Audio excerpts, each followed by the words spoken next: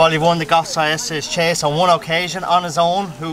That was his second time winning it. David Casey won it 2 years previous on him.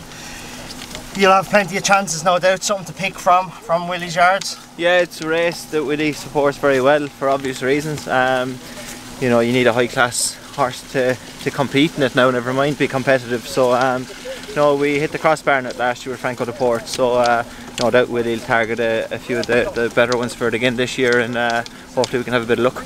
You're a proud Cork man, of course, but living up here a long time now, you recognise and know what this means to the locals, this race and the day. It does. To be honest, I didn't realise it was such a big occasion up here for everyone until I moved up here, and no, look, it's a very prestigious race, and it's a very important race for our calendar. This golf course, you've been around at many occasions. You like your golf in the summer when things are quieter? Yeah, I do. No, look, Gordon's it's a great place. Eddie runs a good show here. He looks after us on the track and on the golf course. So no, we play a bit. We probably should be improving a little bit more than we are. Good drive off that one anyway. We hit it anyway.